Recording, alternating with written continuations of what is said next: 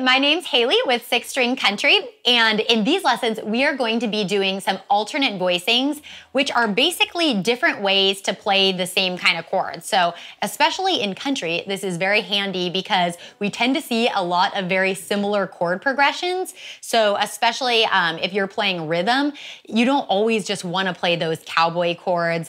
You know, sometimes those fit really well with things, but these chords are going to show you ways to make those chord progressions sound a little bit more artistic. So we're going through some just standard keys here. And then if you were to like, say, play in like the key of F or something like that, you could just capo it and play these same chord shapes. So some of these are, actually most of them are very dependent on using open strings. So they are going to be kind of key specific. So that's how we'll be working through them. But I think a lot of these are just so much fun to play and they're really beautiful. So I hope that you enjoy learning these. Let's jump into it.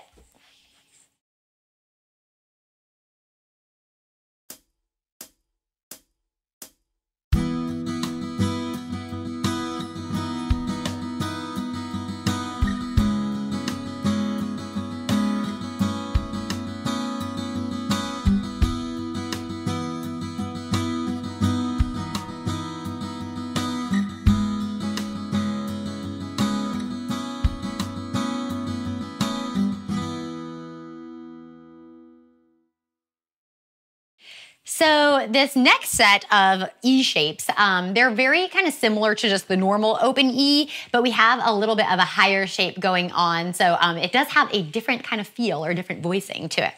So I'm going to start off with this one, basically playing my E bar chord up here that's starting on the 7th fret, but instead of playing all that, I'm playing it open. So.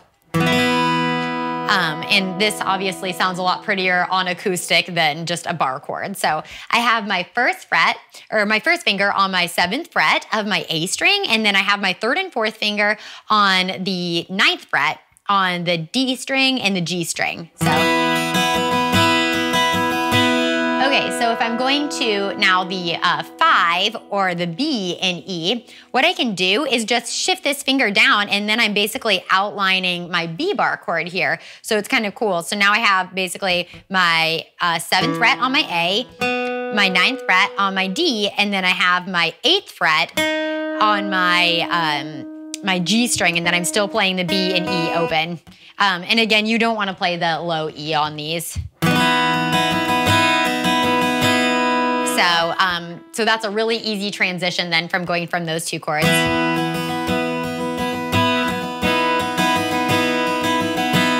Okay, and then moving down, I'm just going to do my 6 minor and my A shape the same as I did in the open bar chord. So I'm just going 6 minor like this, or my C sharp minor. So 4th fret on A, and then my D and G are both having the 6th fret. And then I'm sliding those fingers down to go into my A, just normal here on the 2nd fret.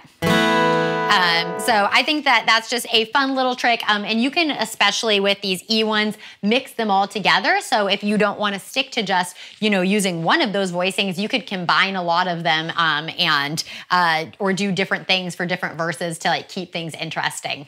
So that is some kind of higher shapes that you can do for your E open bar chords.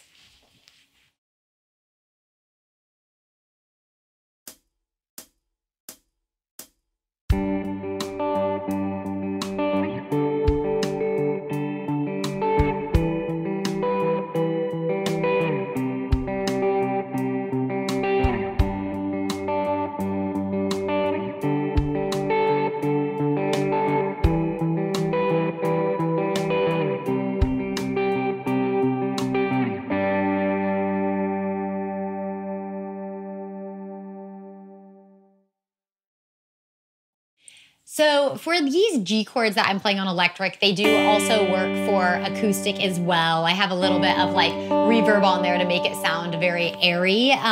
But basically what we're doing for these is we're just playing the root note on the E string, the low E. So I have my G note here. And then I have my 3rd finger on the B string, basically on a like fifth above. So an octave above the fifth here. So right now it's on a D note here.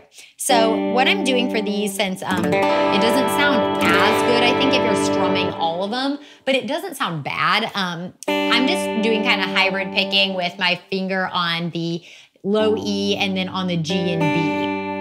So we can just keep this shape for major and minor since we're using the 5 above. For a minor, we don't have a different shape. So whatever your root note is on your low E string, that's just what your chord is. So for my G, it's gonna be like this.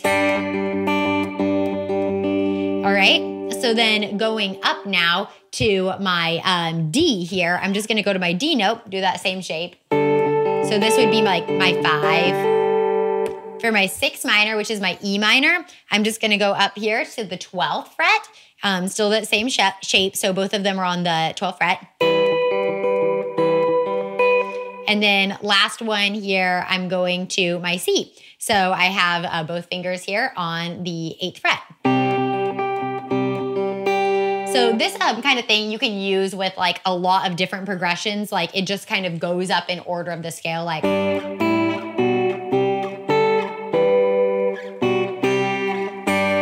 So there's really a lot of options with it. So I think this is really pretty. It is really pretty on acoustic too. So definitely try it out there and see if you like the more like hybrid picking or finger picking style or strumming. So that is some kind of, I guess, the root note and the 5 above in G.